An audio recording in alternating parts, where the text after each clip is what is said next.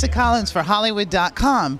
Brighton Beach serves as the edgy Gotham backdrop for this tale about two brothers who collide, starring Mark Wahlberg and Joaquin Phoenix. We own the night. Join us on the red carpet.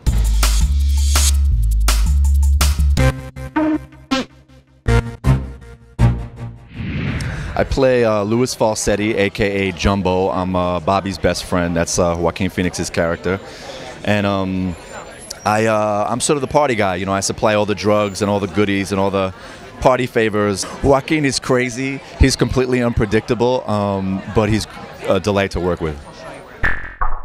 They all are great in different ways. Joaquin Phoenix is all about intensity and marshaling what is inside of him and exploding on screen with that.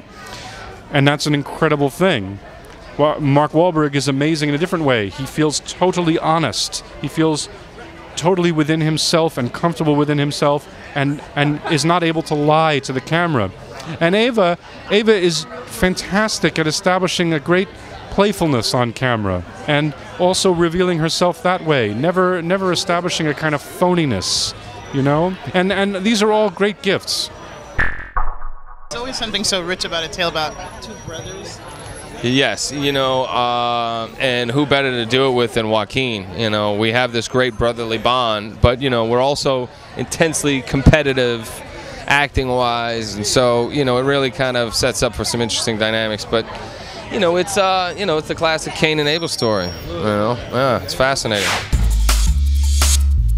The 80s in New York was crazy. It was a really fun time. It was a thrilling time. There was a lot of excitement going on, but at the same time, it was a really dangerous place to be in a variety of different communities. You have to do a film like this in New York.